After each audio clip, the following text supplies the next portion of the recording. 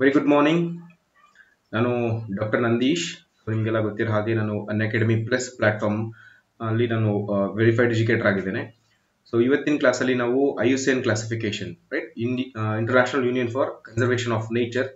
So ಈ ಸಂಸ್ಥೆಯು ನೀಡತಕ್ಕಂಥ ಒಂದು ರೆಡ್ ಡಾಟಾ ಬುಕ್ ಅಂತ ಏನಿದೆ, ಆ ರೆಡ್ ಡಾಟಾ ಬುಕ್ ಮೇಲೆ ಇನ್ಫಾರ್ಮೇಶನ್ ಡಿಸ್ಕಷನ್ ಮಾಡೋಣ.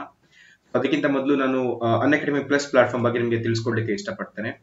ಸೊ ನಿಮಗೆಲ್ಲ ಗೊತ್ತಿರೋ ಹಾಗೆ ಅನ್ಅಕಾಡೆಮಿ ಏನು ಒಂದು ನಮ್ಮ ಸಂಸ್ಥೆ ಇದೆ. ಸೊ ಇದು ಭಾರತದ ಅತಿ ದೊಡ್ಡ ಆನ್ಲೈನ್ ಎಜುಕೇಶನ್ ವೆಬ್ಸೈಟ್ ಆಗಿರುತ್ತೆ. One of the biggest right. So ನಾವು ಇಷ್ಟು ದಿವಸ ಅನ್ಅಕಾಡೆಮಿ ಪ್ಲಾಟ್ಫಾರ್ಮ್ ಅಲ್ಲಿ UPSC ಎಕ್ಸಾಮ್ಗೆ ಸಂಬಂಧಪಟ್ಟ ಹಾಗೆ ಹಾಗೂ ಇನ್ನಿತರ ಎಕ್ಸಾಮ್ಗೆ ಸಂಬಂಧಪಟ್ಟ ಹಾಗೆ ಬೇರೆ ಬೇರೆ ವಿಷಯಗಳನ್ನ ನಾವು ವಿಡಿಯೋ ಮುಖಾಂತರ ಸ್ಟೂಡೆಂಟ್ಸ್ಗೆ ಕಲಿಸ್ತಾ ಇದ್ವಿ.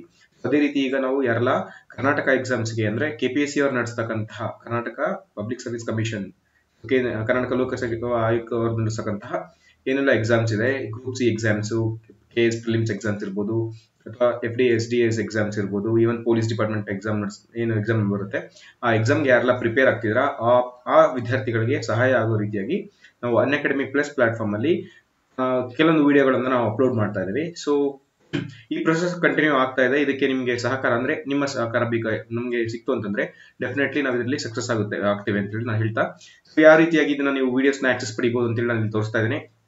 ಅನ್ಅಕಾಡೆಮಿ ಆಪ್ ಅಲ್ಲಿ ನಮಗೆ 3 ರೀತಿಯಾದಂತಹ ವಿಡಿಯೋ ಸಿಗ್ತವೆ.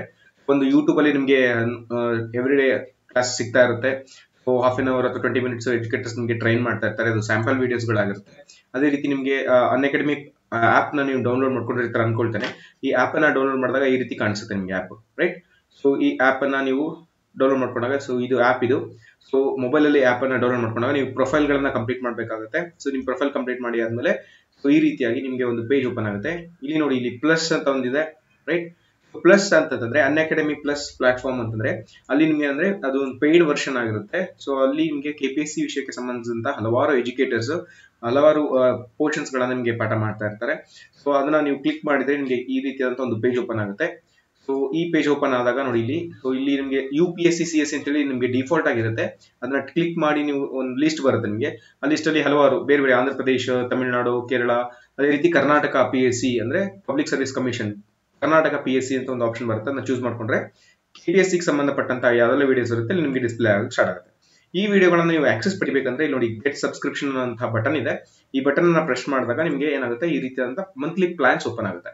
1 month, 3 month, 6 months, 12 months, 24 months ನಿಮಗೆ ಬೇಕಾದಂತಹ ನಿಮಗೆ ಯಾವುದು ಈಸಿ ಅನ್ಸುತ್ತೆ ಆ ಆಪ್ಷನ್ ಅನ್ನು ಚೂಸ್ ಮಾಡ್ಕೊಂಡು ನೀವೇನ್ ಮಾಡ್ಬೋದು, ಪೇ ಮಾಡ್ಬೋದು. ಪೇ ಮಾಡುವಾಗ ಫಸ್ಟ್ ಈಗ ಫಾರ್ ಎಕ್ಸಾಂಪಲ್ 1 ಮಂತ್ ನಾವು ಚೂಸ್ ಮಾಡ್ಕೊಂಡ್ರೆ, ಸೊ ಚೂಸ್ ಮಾಡ್ಕೊಂಡು ಕಂಟಿನ್ಯೂ ಅಂತ ಹೋಗ್ಬೇಕು. ಈ ರೀತಿಯಾದಂತ ಒಂದು ಪೇಜ್ ಓಪನ್ ಆಗುತ್ತೆ. ಇಲ್ಲಿ ನಿಮಗೆ ಡೀಟೇಲ್ಸ್ ಅಂತಂದ್ರೆ ನಿಮಗೆ 1 ಮಂತ್ಗೆ ಸೊ ಎಷ್ಟು ನಿಮಗೆ ಅಮೌಂಟ್ ಪೇ ಮಾಡಬೇಕು ಅನ್ನೋ ತರ ಇಲ್ಲಿ ಸೊ ಡೀಟೇಲ್ಸ್ ತೋರಿಸ್ತಾ ಇರುತ್ತೆ. ಸೊ ಇಲ್ಲೊಂದು ಕಾಲಮ್ ಇದೆ. ಸೊ ಏನಂತ ರೆಫರಲ್ ಕೋಡ್ ಕಾಲಮ್ ಇದೆ right. So enter referral code ಅಂತ ಇದೆ ನೋಡಿ. ಆ ರೆಫರಲ್ ಕೋಡ್ ಕಾಲಮ್ ಅಲ್ಲಿ ನೀವು NANDII ರೈಟ್. ಸೊ ಇದು ನನ್ನ ರೆಫರಲ್ ಕೋಡ್ ಆಗಿರುತ್ತೆ. ಸೊ ಈ ರೆಫರಲ್ ಕೋಡ್ ಅನ್ನ ನೀವು ಅಲ್ಲಿ ಟೈಪ್ ಮಾಡಿದ್ದೆ ಆದಲ್ಲಿ ನಿಮ್ಗೆ ಏನಂತಂದ್ರೆ ಸೊ ಆಲ್ಮೋಸ್ಟ್ ನಿಮ್ಗೆ 82% ನಿಮ್ಗೆ ಸೊ ಡಿಸ್ಕೌಂಟ್ ಸಿಗುತ್ತೆ ರೈಟ್. ಸೊ ನವೆಂಬರ್ 30ನೇ ತಾರೀಕುವರೆಗೂ ಈ ಆಫರ್ ನಡೀತಾ ಇದೆ. ಸೊ ನಿಮ್ಗೆ 1400 rupees 1400 ವಿತ್ ಟ್ಯಾಕ್ಸ್ ನಿಮ್ಗೆ 1 ಮಂತ್ಗೆ ಚಾರ್ಜಸ್ ಆಗ್ತಾ ಇತ್ತು. ಆದ್ರೆ ಇವಾಗ NANDII ಅನ್ನುವಂತ ರೆಫರಲ್ ಕೋಡ್ ಅನ್ನ ಯೂಸ್ ಮಾಡಿ ನೀವು ಅಪ್ಲೈ ಕೊಟ್ರೆ ನಿಮಗೆ ಕೇವಲ 249 rupees ರೈಟ್. ಸೊ ಕೇವಲ 249 ರೂಪಾಯಿಗಳಷ್ಟು ನೀವು ಪೇ ಮಾಡಿಬಿಟ್ಟು ನೀವು 1 ಮಂತ್ ಏನ್ ಮಾಡ್ಬೋದು ಅಂದ್ರೆ KPSC ಗೆ ಸಂಬಂಧಿಸಿಪಟ್ಟಂತಹ ಎಲ್ಲಾ ವಿಷಯಗಳನ್ನ ನೀವು ಆಕ್ಸೆಸ್ ಮಾಡಬಹುದು. ಇಲ್ಲಿ ಪೇ ಮಾಡುವಾಗ ನೀವು internet banking, Paytm, Google pay ಯಾವ್ದು ಬೇಕಾದ್ರೂ ನೀವು ಪ್ಲಾಟ್ಫಾರ್ಮ್ ಅನ್ನು ಯೂಸ್ ಮಾಡಬಹುದು. ಒನ್ಸ್ ನೀವು ಪೇ ಮಾಡಿದ ತಕ್ಷಣ ಈ ರೀತಿಯಾಗಿ ಇರ್ತಕ್ಕಂತಹ ರೈಟ್. ಸೊ ಇಲ್ಲಿ KPSC ಗೆ ಇರ್ತಕ್ಕಂತಹ ಎಲ್ಲಾ ವಿಡಿಯೋಗಳನ್ನ ನೀವು ಆಕ್ಸೆಸ್ ಮಾಡಬಹುದು ರೈಟ್. ಸೊ ಇಷ್ಟು ಹೇಳ್ತಾ ಇವತ್ತಿನ ಕ್ಲಾಸ್ ಅನ್ನ ನಾನು ಸ್ಟಾರ್ಟ್ ಮಾಡ್ತಾ ಇದ್ದೇನೆ ರೈಟ್. ಸೊ ಇವತ್ತಿನ ಕ್ಲಾಸ್ ಅಲ್ಲಿ ನಾವು ನೋಡ್ಬೇಕಾಗಿದ್ದು IUCN ಕ್ಲಾಸಿಫಿಕೇಶನ್ ಅನ್ನು ನೋಡ್ತಾ ಇದೀವಿ. So international union for conservation of nature right. IUCN ಅಂತದ್ದು ಒಂದು ಸಂಸ್ಥೆ. ಇದು ಸೊ ಅಂತಾರಾಷ್ಟ್ರೀಯ ಮಟ್ಟದಲ್ಲಿ ಇರ್ತಕ್ಕಂತಹ ಒಂದು ಸಂಸ್ಥೆ. ಸೊ ಇದು 1948 ರೈಟ್. ಸೊ 1948ರಲ್ಲಿ ಇದು ಈ ಸಂಸ್ಥೆಯ ಸ್ಥಾಪನೆ ಆಗುತ್ತೆ. ಈ ಸಂಸ್ಥೆ ಯಾವುದಕ್ಕೆ ಸ್ಥಾಪನೆ ಆಗುತ್ತೆ ಅಂದ್ರೆ ನಮ್ಮ ಜಗತ್ತಿನಲ್ಲಿ ಅಥವಾ ನಮ್ಮ ಇಡೀ ವರ್ಲ್ಡ್ ಅಲ್ಲಿ ಸೊ ಏನು conservation of nature, so ಪ್ರಕೃತಿಯನ್ನ ಕಾಪಾಡಲಿಕ್ಕೆ ಇವರೊಂದು ಕೈಯನ್ನ ತಗೊಂಡಿರ್ತಾರೆ. So ಪ್ರಕೃತಿ ನೋಡಿ, ಇಲ್ಲಿ ಅನಿಮಲ್ಸ್ ಇರ್ಬೋದು, ಸ್ಪೀಸೀಸ್, ಪ್ಲಾಂಟ್ ಸ್ಪೀಸೀಸ್ ಇರ್ಬೋದು. ಇಡೀ ಜಗತ್ತಿನಲ್ಲೇ ಸೊ ನ್ಯಾಷನಲ್ ಪಾರ್ಕ್ ಗಳನ್ನ ಕ್ಲಾಸಿಫೈ ಮಾಡ್ತಾರೆ, ಬಯೋಸ್ಫಿಯರ್ ರಿಸರ್ವ್ಸ್ ಎಲ್ಲ ಇರುತ್ತೆ. ಸೊ ವಿವಿಧ ರೀತಿಯಾದಂತಹ ಏನೆಲ್ಲ ನೈಸರ್ಗಿಕ ಸಂಪತ್ತಿದೆ ಆ ನೈಸರ್ಗಿಕ ಸಂಪತ್ತನ್ನ ಕಾಪಾಡಲಿಕ್ಕೆ ಇವ್ರು ಏನ್ ಮಾಡ್ತಾರೆ, ಶ್ರಮಿಸ್ತಾ ಇರ್ತಾರೆ. ಆ ಶ್ರಮಿಸುವಾಗ ಇವ್ರು ಏನ್ ಮಾಡ್ತಾರೆ, ಬೇರೆ ಬೇರೆ ಸ್ಟೆಪ್ಸ್ ಗಳನ್ನ ತಗೊಳ್ತಾ ಇರ್ತಾರೆ. ಅದೇ ರೀತಿ ಈಗ ಹೊಸ ಸ್ಟೆಪ್ ಒಂದು ತಗೊಳ್ಳಿದ್ದಾರೆ. ಸೊ 1964 ಒಂದು ಸ್ಟೆಪ್ ಅನ್ನ ತಗೊಳ್ತಾರೆ ಇವರು. ಯಾರು? International union for conservation of nature ಅನ್ನುವಂತ ಸಂಸ್ಥೆಯವರು. ಇವ್ರು ಏನ್ ಮಾಡ್ತಾರೆ ಅಂತಂದ್ರೆ ಒಂದು ರೆಡ್ ಡಾಟಾ ಲಿಸ್ಟ್ ಅಂತ ಹೇಳಿ ಒಂದು ಬುಕ್ ಬಿಡ್ತಾರೆ. ರೈಟ್. ಸೊ ನೋಡಿ, ಯಾವುದು? Red data list. Right. Red list ಅಂತ ಹೇಳ್ತೀವಿ ಅಥವಾ ರೆಡ್ ಡಾಟಾ ಲಿಸ್ಟ್ ಅಂತ ಹೇಳ್ತೀವಿ. ಅಂದ್ರೆ ಯಾವ್ದೆಲ್ಲ ಪ್ರಾಣಿಗಳು ಮತ್ತೆ ಸಸ್ಯಗಳು ಅಳಿವಿನ ಅಂಚಿಗೆ ಬರ್ತಾ ಇರ್ತವೆ. ರೈಟ್. ಸೊ ಯಾವ್ದೆಲ್ಲ ಪ್ರಾಣಿಗಳು ಮತ್ತು ಸಸ್ಯಗಳು ಅಳಿವಿನ ಅಂಚಿಗೆ ಬರ್ತಾ ಇರ್ತವೆ, ಆ ಪ್ರಾಣಿಗಳನ್ನ ಆ ಸಸ್ಯಗಳನ್ನ ಕಾಪಾಡುವ ನಿಟ್ಟಿನಲ್ಲಿ ಇವ್ರು ಏನ್ ಮಾಡ್ತಾರೆ ಅಂದ್ರೆ ಅವುಗಳನ್ನ ಒಂದು ಲಿಸ್ಟ್ ಮಾಡಿರ್ತಾರೆ. ಏನಂತ? ಸೊ ಈ ರೀತಿಯಾಗಿ ಯಾವುದು ನೋಡಿ ಇಲ್ಲಿದೆಯಲ್ಲ, ಈ ತರ ಒಂದು ಲಿಸ್ಟ್ ಮಾಡಿ ಇರ್ತಾರೆ ಇವರು. ರೈಟ್. ಎಕ್ಸ್ಟಿಂಟ್ ಇನ್ ವೈಲ್ಡ್ ಅಂದ್ರೆ ನಶಿಸಿ ಹೋಗ್ಬಿಟ್ಟಿದೆ ಆಲ್ರೆಡಿ. ಎಕ್ಸ್ಟಿಂಟ್ ಸ್ಪೀಸೀಸ್ ಅಂದ್ರೆ ಆಲ್ರೆಡಿ ನಶಿಸಿ ಹೋಗ್ಬಿಟ್ಟಿದೆ. ಎಕ್ಸ್ಟಿಂಟ್ ಇನ್ ವೈಲ್ಡ್ ಅಂತಂದ್ರೆ ನಮ್ಗೆ ಅರಣ್ಯ ಪ್ರದೇಶಗಳಲ್ಲಿ ಅಲ್ಲೆಲ್ಲ ನಮ್ಗೆ ಇದು ನಶಿಸಿ ಹೋಗಿದೆ. ಆದ್ರೆ ಇದೇನಾಗುತ್ತೆ, ಸೊ ಲ್ಯಾಬೊರೇಟರಿಗಳಲ್ಲಿ, ಬೊಟಾನಿಕಲ್ ಗಾರ್ಡನ್ ಗಳಲ್ಲಿ ಈ ಸ್ಪೀಸೀಸ್ ನಮಗೆ ಸಿಗ್ತಾ ಇರುತ್ತೆ. ಆ ರೀತಿಯಂತ ಸ್ಪೀಸೀಸ್ ಲಿಸ್ಟ್ ಮಾಡಿರ್ತಾರೆ. Critically endangered, vulnerable, near threatened. Right. So conservation dependent, list concern, ಈ ರೀತಿಯಾಗಿ ನಾವೇನ್ ಮಾಡ್ತೀವಿ, ಬೇರೆ ಬೇರೆ ಯಾವ್ದೆಲ್ಲ ಪ್ರಾಣಿ ಸಸ್ಯಗಳಿದಾವೆ ಆ ಪ್ರಾಣಿ ಸಸ್ಯಗಳನ್ನ ಅವುಗಳ ಅಳಿವಿನ ಅಂಚಿನ ಆಧಾರದ ಮೇಲೆ ನಾವು ಬೇರೆ ಬೇರೆ ಲಿಸ್ಟ್ ಅನ್ನ ಮಾಡಿರ್ತೇವೆ. ರೈಟ್. ಅದನ್ನ ನೋಡೋಣ ಒಂದೊಂದಾಗಿ. So international union for conservation of nature, IUCN ಅಂತ ಏನಿದೆ, ಒಂದು ಅಂತಾರಾಷ್ಟ್ರೀಯ ಸಂಸ್ಥೆ. ಆ ಅಂತಾರಾಷ್ಟ್ರೀಯ ಸಂಸ್ಥೆಯವರು 1964 ಒಂದು ಬುಕ್ ನ ರೆಡಿ ಮಾಡಕ್ ಸ್ಟಾರ್ಟ್ ಮಾಡಿದ್ರು. ಆ ಬುಕ್ ಯಾವ್ದಕ್ಕೆ ಸಂಬಂಧಪಟ್ಟಿದ್ದು ಅಂತಂದ್ರೆ, ಸೊ ಈ ಯಾವ್ದೆಲ್ಲ ನಮ್ಗೆ ಪ್ರಾಣಿಗಳು ಮತ್ತು ಸಸ್ಯಗಳು ಅಳಿವಿನ ಹಂಚಿಗೆ ಹೋಗ್ತಾ ಇರ್ತವೆ, ಆ ಅಳಿವಿನ ಹಂಚಿಗೆ ಹೋಗ್ತಕ್ಕಂಥ ಪ್ರಾಣಿ ಮತ್ತು ಸಸ್ಯಗಳನ್ನ ಕಾಪಾಡಬೇಕು ಅಂತಂದ್ರೆ ನಮ್ಗೆ ಅದಕ್ಕೆ ಸ್ಪೆಷಲ್ ಅಟೆನ್ಷನ್ ಬೇಕು. ಅವು ಯಾವ ರೇಟ್ ಅಲ್ಲಿ ಅಂದ್ರೆ ಎಷ್ಟು ದಿನಕ್ಕೆ, ವರ್ಷಕ್ಕೆ ಎಷ್ಟು ನಮ್ಗೆ ಹಾಳಾಗ್ತಾ ಹೋಗ್ತಾ ಇದಾವೆ, ಆ ಹಾಳಾಗುವ ನಿಟ್ಟಿನಲ್ಲಿ ಅಥವಾ ಎಷ್ಟು ನಶಿಸಿ ಹೋಗ್ತಾ ಇದಾವೆ ಆ ರೇಟ್ ಮೇಲೆ ನಾವೇನ್ ಮಾಡ್ತೀವಿ, ಅವುಗಳನ್ನ ಬೇರೆ ಬೇರೆ ಬೇರೆ ಬೇರೆ ವಿಂಗಡಣೆಯನ್ನ ಮಾಡಿದ್ದೇವೆ. ಸೊ ಯಾವ ರೀತಿ ಮಾಡಿದ್ದೇವೆ ಏನು ಅದೆಲ್ಲ ನಾವು ನೆಕ್ಸ್ಟ್ ಸ್ಲೈಡ್ ಅಲ್ಲಿ ನಾವು ನೋಡ್ತೇವೆ. So it uses A set of criteria to ಎವಾಲ್ಯುಯೇಟ್ extension of risk of thousand of species and sub species. ಅಂದ್ರೆ ಎಷ್ಟು ಅಳಿವಿನ ಹಂಚಿಗೆ ಹೋಗ್ತಾ ಇದಾವೆ, ಆ ಅಳಿವಿನ ಹಂಚಿಗೆ ಹೋಗ್ತಕ್ಕಂಥ ಪ್ರಾಣಿ ಮತ್ತು ಸಸ್ಯಗಳ ಆಧಾರದ ಮೇಲೆ ಬೇರೆ ಬೇರೆ ರೀತಿಯಾದಂತಹ ಒಂದು ಲಿಸ್ಟ್ ಅನ್ನು ಇವರು ಕೊಡ್ತಾ ಹೋಗ್ತಾರೆ. ಇಲ್ಲಿ ನೋಡಬಹುದು. ಸೊ ರೆಡ್ ಲಿಸ್ಟ್ ಏನಿದೆಯಲ್ಲ, ಸೊ ರೆಡ್ ಲಿಸ್ಟ್ ಇದು ಲೋಗೋ ಮಾರ್ಕ್ ಆಗಿರುತ್ತೆ. IUCN ಅಂತದ್ದು ಇದು ಆಲ್ರೆಡಿ KPSC ಪ್ರಿಲಿಮ್ಸ್ ಅಲ್ಲಿ ಕೇಳ್ಬಿಟ್ಟಿದ್ದಾರೆ. 2014 ಪ್ರಿಲಿಮ್ಸ್ ಅಲ್ಲಿ ರೆಡ್ ಡಾಟಾ ಲಿಸ್ಟ್ ಅನ್ನ ಯಾರು ಕೊಡ್ತಾರೆ ಅಂತ ಹೇಳ್ಬಿಟ್ಟು, ಅಥವಾ red list. Right. So conservation efforts ಅಥವಾ ಪ್ರಾಣಿಗಳನ್ನ ಸಂರಕ್ಷಣೆ ಮಾಡುವ ನಿಟ್ಟಿನಲ್ಲಿ ನಿಮಗೆ ರೆಡ್ ಲಿಸ್ಟ್ ಅನ್ನುವಂತ ಒಂದು ಬುಕ್ ಬಿಡುಗಡೆ ಆಗುತ್ತೆ. ಈ ಬುಕ್ ಅನ್ನ ಯಾರು ಬಿಡುಗಡೆ ಮಾಡ್ತಾರೆ ಅಥವಾ ಈ ಲಿಸ್ಟ್ ಅನ್ನ ಯಾರು ಕೊಡ್ತಾರೆ ಅಂತ ಹೇಳ್ಬಿಟ್ಟು ಎಕ್ಸಾಮ್ ಅಲ್ಲಿ ಆಲ್ರೆಡಿ ಕೇಳಿದ್ದಾರೆ. ಅದ್ರಲ್ಲಿ ನಮಗೆ IUCN, ಯುನೆಸ್ಕೋ ಆ ತರ ಆಪ್ಷನ್ ಕೊಟ್ಟಿರ್ತಾರೆ.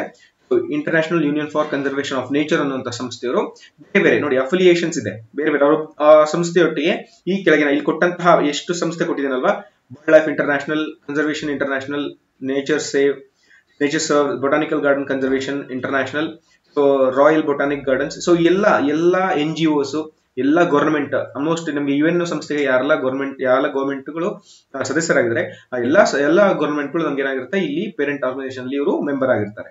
ರೈಟ್. ಅಂದ್ರೆ international union for conservation of nature ಅನ್ನುವಂಥದ್ದು UNO ಮತ್ತೆ ಇನ್ನಿತರೆ ಸಂಸ್ಥೆಗಳು, ಇನ್ನಿತರೆ ನೋಡಿ NGOಗಳು ಇರಬಹುದು. NGO ಅಂತಂದ್ರೆ ನಾನ್ ಗವರ್ಮೆಂಟಲ್ ಆರ್ಗನೈಸೇಷನ್ಸ್, ಅಂದ್ರೆ ಖಾಸಗಿ ಕಂಪನಿಗಳು ಇರ್ಬೋದು.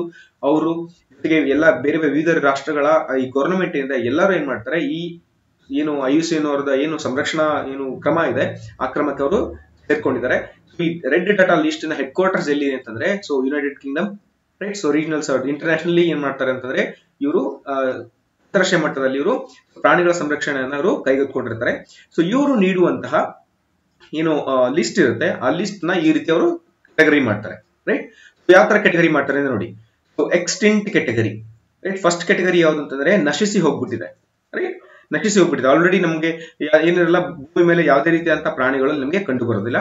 ಸೊ ಅಂತ ಫಸ್ಟ್ ಈ ಕಾಲಮ್ ಕೊಡ್ತಾ ಇದೀನಿ ಯಾವ ರೀತಿಯಾಗಿ ಅವರು ರೆಡ್ ಡಾಟಾ ಬುಕ್ ಅನ್ನ ಮೇಂಟೈನ್ ಮಾಡಿದ್ದಾರೆ ಅಂತಂದ್ರೆ, ಅದರಲ್ಲಿ ಫಸ್ಟ್ ಚಾಪ್ಟರ್ ಯಾವ್ದು ಅಂತಂದ್ರೆ ಎಕ್ಸ್ಟಿಂಕ್ಟ್ ಕ್ಯಾಟಗರಿ, ಸೆಕೆಂಡ್ ಚಾಪ್ಟರ್ ಯಾವ್ದು ಅಂತಂದ್ರೆ ನಶಿಸಿ ಹೋಗಿರ್ತಕ್ಕಂಥ ಫಸ್ಟ್ ಒಂದು ನಶಿಸಿ ಹೋಗಿರ್ತಕ್ಕಂಥ ಪ್ರಾಣಿಗಳು, ಎರಡನೇದು ಎಕ್ಸ್ಟಿಂಕ್ಟ್ ಇನ್ ವೈಲ್ಡ್ ಅಂದ್ರೆ ಅರಣ್ಯ ಪ್ರದೇಶಗಳಲ್ಲಿ ನಶಿಸಿ ಹೋಗ್ಬಿಟ್ಟಿದೆ. ಆದ್ರೆ ಕೆಲವೊಂದು ಭಾಗಗಳು ಅಥವಾ ಕೆಲವೊಂದು ಸಬ್ ಸ್ಪೀಸೀಸ್ ಏನಾಗಿದೆ ಅಂತಂದ್ರೆ ನಮ್ಮ ಬೊಟಾನಿಕಲ್ ಗಾರ್ಡನ್ ಗಳಲ್ಲಿ ಅಥವಾ ಲ್ಯಾಬೊರೇಟರಿಗಳಲ್ಲಿ ಅದನ್ನು ಸಾಕ್ತಾ ಇದೀವಿ ನಾವು. ರೈಟ್. ಬಟ್ ಅದೇನು ನೈಸರ್ಗಿಕವಾಗಿ ಇರ್ತಕ್ಕಂತಹ ವಾತಾವರಣದಿಂದ ಅದು ಏನಾಗಿದೆ, ನಶಿಸಿ ಹೋಗ್ಬಿಟ್ಟಿರುತ್ತೆ. ಯಾವ್ಯಾವ ಏನು ಅಂತ ಹೇಳ್ಬಿಟ್ಟು ಅದಾದ್ಮೇಲೆ ಮೂರನೇ ಕೆಟಗರಿ ಏನ್ ಬರುತ್ತಲ್ಲ, first category extinct, second category extinct ಇನ್ ವೈಲ್ಡ್, ಇನ್ನ ಮೂರನೇ ಕೆಟಗರಿ ಯಾವುದು ಅಂತಂದ್ರೆ ಥ್ರೆಟೆಂಡ್ ಸ್ಪೀಸೀಸ್ ಅಂತ ಹೇಳ್ತೀವಿ. ಅಂದ್ರೆ ತೊಂದರೆಗೆ ಒಳಗಾದಂತಹ ಏನು ಸ್ಪೀಸೀಸ್ಗಳು ಅಂತ ಹೇಳ್ತೀವಿ. ತೊಂದರೆಗೆ ಒಳಗಾದಂತಹ ಪ್ರಾಣಿ ಅಥವಾ ಸಸ್ಯಗಳು. ತೊಂದರೆಗೆ ಒಳಗಾಗಿದ್ದು ಯಾವುದು, ಅದರಲ್ಲಿ ಮತ್ತೆ ಏನ್ ಮಾಡ್ತೀವಿ, ಅದು ಎಷ್ಟು ತೊಂದರೆಯನ್ನ ಅನುಭವಿಸ್ತಾ ಇದೆ ಅದ್ರ ಮೇಲ್ಗಡೆ ನಾವು ಅಂದ್ರೆ ಅದು ವರ್ಷಕ್ಕೆ ಎಷ್ಟು ನಾಶ ಆಗುತ್ತೆ, ದಶಕಕ್ಕೆ ಎಷ್ಟು ನಾಶ ಆಗುತ್ತೆ, ಆ ಪ್ರಾಣಿಗಳ ಸಂಖ್ಯೆ ಎಷ್ಟು ಕಮ್ಮಿ ಆಗುತ್ತೆ, ಅವುಗಳ ಆಧಾರದ ಮೇಲೆ ನಾವು vulnerable rights, vulnerable, endangered, critically endangered. Vulnerable ಅಂತಂದ್ರೆ ಆಲ್ಮೋಸ್ಟ್ ನಶಿಸಿ ಹೋಗ್ತಾ ಇರ್ತವೆ, ಅದ್ರದ್ದು ಗ್ರೋತ್ ಜಾಸ್ತಿ ಆಗ್ಬಿಟ್ಟಿರುತ್ತೆ. ಅಂದ್ರೆ ಏನು ಆ ನಶಿಸಿ ಹೋಗುವಂತ ಏನು ಕ್ರಮ ಇರುತ್ತೆ ಅದು ದಿನದಿಂದ ದಿನಕ್ಕೆ ಹೆಚ್ಚಾಗ್ತಾ ಇರುತ್ತೆ. ಅವುಗಳ ಪರಿಸರ ಹಾಳಾಗ್ತಾ ಇರುತ್ತೆ, ಅವುಗಳ ಪರಿಸರ ಹಾಳಾಗ್ತಾ ಅವುಗಳ ಸಂಖ್ಯೆನೂ ಹಾಳಾಗ್ತಾ ಇರುತ್ತೆ. ಸೊ ಫಸ್ಟ್ ನಾವು ನೋಟ್ ಮಾಡಿದಾಗ ಅದನ್ನ ನಾವು ವಲ್ನರಬಲ್ ಕ್ಯಾಟಗರಿಗೆ ಸೇರಿಸ್ತೀವಿ. ಸೊ ನಶಿಸಿ ಅಳಿವಿನ ಅಂಚಿನಲ್ಲಿರ್ತಕ್ಕಂಥ ನಶಿಸಿ ಹೋಗಿರ್ತಕ್ಕಂಥ ಪ್ರಾಣಿಗಳು. ಅದಾದ್ಮೇಲೆ next endangered species. Endangered species ಅಂತಂದ್ರೆ ಇವಕ್ಕಿಂತ ನೆಕ್ಸ್ಟ್ ಕ್ಯಾಟಗರಿ, ವಲ್ನರಬಲ್ ಗಿಂತ ಜಾಸ್ತಿ ಅಳಿವಿನ ಅಂಚಿಗೆ ಹೋಗ್ತಾ ಇದ್ರೆ ಅವುಗಳನ್ನ ಎಂಡೇಂಜರ್ಡ್ ಅಂತ ಹೇಳ್ತೀವಿ. ಎಂಡೇಂಜರ್ಡ್ ಆದ್ಮೇಲೆ critically endangered, critical ಸ್ಟೇಜಿಗೆ ಬಂದ್ಬಿಟ್ಟಿರುತ್ತೆ already. So ಇದಕ್ಕೆ ತಮ್ಮದೇ ಆದಂತಹ ಡೆಫಿನಿಷನ್ ಗಳಿದಾವೆ, ಆ ಡೆಫಿನಿಷನ್ ಕಲಿಯೋಣ. ಸೊ 1ನೇ ಕ್ಯಾಟಗರಿ ಎಕ್ಸ್ಟಿಂಕ್ಟ್ ಕ್ಯಾಟಗರಿ, 2ನೇ ಕ್ಯಾಟಗರಿ ಥ್ರೆಟನ್ ಕ್ಯಾಟಗರಿ. ಏನಂದ್ರೆ ತೊಂದರೆಗೊಳಗಾದಂತಹ ಸ್ಪೀಸೀಸ್ ಅಂತ ಹೇಳ್ತೀವಿ. ತೊಂದರೆಗೊಳಗಾದಂತಹ ಪ್ರಾಣಿಗಳನ್ನ ನಾವು ಮತ್ತೆ ಒಬ್ಬ ಸಬ್ ಕ್ಲಾಸಿಫಿಕೇಶನ್ ಮಾಡಿ ವಲ್ನರಬಲ್, ಎಂಡೇಂಜರ್ಡ್, ಕ್ರಿಟಿಕಲ್ ಎಂಡೇಂಜರ್ಡ್ ಅಂತ ಹೇಳಿ ನಾವು ಡೆಫಿನಿಷನ್ ನೋಡೋಣ. ಡೆಫಿನಿಷನ್ ಕಮಿಂಗ್ ಸ್ಲೈಡ್ಸ್ ಅಲ್ಲಿ ಇದೆ ನಮಗೆ. ಸೊ ಈ ರೀತಿಯಾಗಿ ನಾವು 2ನೇ ಕ್ಯಾಟಗರಿಯನ್ನ ಮಾಡ್ತಾ ಇದ್ವಿ. ಇನ್ನು 3ನೇ ಕ್ಯಾಟಗರಿ ಬಂದ್ಬಿಟ್ಟು ಲೀಸ್ಟ್ ಕನ್ಸರ್ನ್, ರೈಟ್. 3ನೇ ಕ್ಯಾಟಗರಿ ಬಂದ್ಬಿಟ್ಟು ಲೀಸ್ಟ್ ಕನ್ಸರ್ನ್. ಯಾರೆಲ್ಲ ಆನ್ಲೈನ್ ಅಲ್ಲಿ ಇದ್ದೀರಾ ನಂಗೊಂದು ಹಾಯ್ ಅಥವಾ ಏನಾದ್ರು ಒಂದು ಮೆಸೇಜ್ ಹಾಕಿ, ಸೊ ದಟ್ ನೀವೆಲ್ಲ ಆನ್ಲೈನ್ ಅಲ್ಲಿ ಇದ್ದೀರಾ ಅಥವಾ ಕ್ಲಾಸ್ ಕೇಳ್ಕೊಳ್ತಿದ್ದೀರಾ ಅಂತ ನಂಗೆ ಕನ್ಫರ್ಮ್ ಆಗುತ್ತೆ. ಸೊ ಇಲ್ಲಿ 8 ಮೆಂಬರ್ಸ್ ನಂಗೆ ಕಾಣಿಸ್ತಾ ಇದ್ದಾರೆ ಆನ್ಲೈನ್ ಅಲ್ಲಿ. ನಿಮ್ಗೆ ಏನಾದ್ರು ಡೌಟ್ ಬಂತು ಅಥವಾ ನಿಮ್ಗೆ ಏನಾದ್ರು ಕೇಳಬೇಕಿತ್ತು ವಿಷಯ ಅಂತಂದಾಗ ನೀವು ಇಲ್ಲಿ ಟೈಪ್ ಮಾಡ್ಬೋದು. ಅಥವಾ ನಿಮ್ಗೆ ಆಡೆಡ್ ಏನಾದ್ರು ನಿಮ್ಗೆ ಇನ್ಫಾರ್ಮೇಶನ್ ಗೊತ್ತಿತ್ತು ಅಂದ್ರೆ ಆ ಆಡೆಡ್ ಇನ್ಫಾರ್ಮೇಶನ್ ನೀವೇನ್ ಮಾಡ್ಬೋದು ಅಂತಂದ್ರೆ ಆ ಕಮೆಂಟ್ ಸೆಕ್ಷನ್ ಅಥವಾ ಲೈವ್ ಚಾಟ್ ಸೆಕ್ಷನ್ ಏನಿದೆ ಅಲ್ಲಿ ನೀವು ಸೇರಿಸಬಹುದು, ರೈಟ್.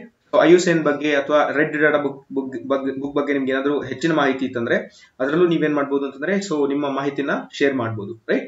ಸೊ ಈ ರೀತಿಯಾಗಿ IUCN ರೆಡ್ ಲಿಸ್ಟ್ ಅಲ್ಲಿ ನಮ್ಗೆ ಏನಾಗುತ್ತೆ, ಸೊ ಮೇನ್ ಆಗಿ 3 ಸಬ್ ಕ್ಲಾಸಿಫಿಕೇಶನ್ ಇರುತ್ತೆ. ಅದು ಎಕ್ಸ್ಟಿಂಕ್ಟ್ ಕ್ಯಾಟಗರಿ, ಆಲ್ರೆಡಿ ಹಾಳಾಗ್ಬಿಟ್ಟಿದೆ. ಇನ್ನೊಂದು ಥ್ರೆಟನ್ ಕ್ಯಾಟಗರಿ, ನಶಿಸಿ ಹೋಗ್ತಾ ಇದೆ, ಅವು ಹೋಗೋದನ್ನ ನಾವು ಕಾಪಾಡಬೇಕಾದಂತದ್ದು ನಮ್ಮ ಕರ್ತವ್ಯ ಅಂತ ಕ್ಯಾಟಗರಿ, ಇದು ಥ್ರೆಟನ್ ಕ್ಯಾಟಗರಿ. ಇನ್ನು ಥರ್ಡ್ ಕ್ಯಾಟಗರಿ ಏನ್ ಬಂದ್ಬಿಟ್ಟು list concern category. List concern ಅಂದ್ರೆ ಈ ನಮ್ಮ ಕೋಳಿ ಕುರಿ ತರ, ರೈಟ್. ಅವೇನ ಎಷ್ಟೇ ತಿಂದ್ರು ಎಷ್ಟೇ ಕಟ್ ಮಾಡಿದ್ರು ಕೋಳಿ ಕುರಿಗಳನ್ನ ಇನ್ನೂ ಹಾಗೆ ಉಳ್ಕೊಂಡಿರ್ತಾರೆ ಅಲ್ವಾ. ಸೊ ಅದೇ ರೀತಿ 3 ಮೇನ್ ಕ್ಲಾಸಿಫಿಕೇಶನ್ ಮಾಡಿದ್ವಿ. ಆ 3 ಮೇನ್ ಕ್ಲಾಸಿಫಿಕೇಶನ್ ಅಲ್ಲಿ ಮತ್ತೆ ಸಬ್ ಕ್ಲಾಸಿಫಿಕೇಶನ್ ನಡೀತದೆ. ಇವುಗಳ ಹಂಗಂದ್ರೆ ಏನು, ಇವುಗಳ ಡೆಫಿನಿಷನ್ ಏನು ನಮಗೆ ತುಂಬಾ ಇಂಪಾರ್ಟೆಂಟ್. ಎಕ್ಸಾಮ್ ಅಲ್ಲಿ right A note on critical endangered species, so ಅಳಿವಿನ ಅಂಚಿನಲ್ಲಿರ್ತಕ್ಕಂತಹ, ಕ್ರೂರವಾಗಿ ಅಳಿವಿನ ಅಂಚಿನಲ್ಲಿರ್ತಕ್ಕಂತಹ ಏನು ಪ್ರಭೇದಗಳ ಬಗ್ಗೆ, ಸ್ಪೀಸೀಸ್ ಗಳ ಬಗ್ಗೆ ನೀವು ವ್ಯಾಖ್ಯಾನಿಸಿರಿ ಅಂತ ಹೇಳ್ಬಿಟ್ಟು ನಮ್ಗೆ ಅಥವಾ ಟಿಪ್ಪಣಿ ಬರೀರಿ ಅಂತ ಹೇಳ್ಬಿಟ್ಟು ಎಕ್ಸಾಮ್ ಅಲ್ಲಿ ಕ್ವಶನ್ ಕೇಳ್ತಾರೆ. ಒಂದೊಂದೇ ನಾವು ಕ್ಯಾಟಗರಿನ ನೋಡ್ಕೊಳ್ತಾ ಹೋಗೋಣ. ಫಸ್ಟ್ ನಾನು ಡೆಫಿನಿಷನ್ಸ್ ಕೊಡ್ತಾ ಹೋಗ್ತೀನಿ ಎಲ್ಲಾ ಕ್ಯಾಟಗರಿನ. ಎಕ್ಸಾಕ್ಟ್ಲಿ ಹಂಗಂದ್ರೆ ಏನು, ಎಕ್ಸ್ಟಿಂಕ್ಟ್ ಅಂದ್ರೆ ಏನು, ಎಕ್ಸ್ಟಿಂಕ್ಟ್ ಇನ್ ವೈಲ್ಡ್ ಅಂತ ಅಂದ್ರೆ ಏನು, ಆಮೇಲೆ ಕ್ರಿಟಿಕಲ್ ಎಂಡೇಂಜರ್ಡ್ ಅಂದ್ರೆ ಏನು, ಎಂಡೇಂಜರ್ಡ್ ಅಂದ್ರೆ ಹಂಗಂತ ನಮ್ಗೆ ಎಕ್ಸಾಂಪಲ್ ಕೊಡ್ತಾ ಹೋಗ್ತೀನಿ ಅಥವಾ ನಿಮ್ಗೆ ಡೆಫಿನಿಷನ್ ಆಗಿ ನೀಟಾಗಿ ಕೊಡ್ತಾ ಹೋಗ್ತೀನಿ. ಅವಾಗ ಮತ್ತೆ ನಿಮ್ಗೆ ಯಾವ್ದಾದ್ರು ಪ್ರಾಣಿಗಳು ಸಸ್ಯಗಳು ನಿಮ್ಗೆ ನ್ಯೂಸ್ ಅಲ್ಲಿ ಬಂದಾಗ ಕ್ರಿಟಿಕಲ್ ಎಂಡೇಂಜರ್ಡ್ ಸ್ಪೀಸೀಸ್ ಅಥವಾ ಎಂಡೇಂಜರ್ಡ್ ಸ್ಪೀಸೀಸ್ ಅಂತ ನ್ಯೂಸ್ ಅಲ್ಲಿ ಬಂತು ಅಂತಂದ್ರೆ ಅದು ನಿಮ್ಗೆ ಅರ್ಥ ಆಗುತ್ತೆ, ಅದ್ರದ್ದು ಏನಾಗಿದೆ ಪಾಪ್ಯುಲೇಷನ್, ಜನಸಂಖ್ಯೆ ಯಾವ ರೀತಿಯಾಗಿ ನಶಿಸಿ ಹೋಗ್ತಾ ಇದೆ ಅನ್ನೋದು ಮಾಹಿತಿ ನಿಮ್ಗೆ ಗೊತ್ತಾಗುತ್ತೆ. ಸೊ ದಟ್ ನೀವು ಅವಾಗ ಈಸಿಯಾಗಿ ಅಂಡರ್ಸ್ಟ್ಯಾಂಡ್ ಮಾಡ್ಕೋಬಹುದು. ಸೊ ಫಸ್ಟ್ ಕ್ಯಾಟಗರಿ ಬಂದ್ಬಿಟ್ಟು ಎಕ್ಸ್ಟಿಂಕ್ಟ್ ಕ್ಯಾಟಗರಿ, ಅಂದ್ರೆ ನಶಿಸಿ ಹೋಗಿರುವ ಪ್ರಾಣಿಗಳು. A species is extinct when the last individual has died.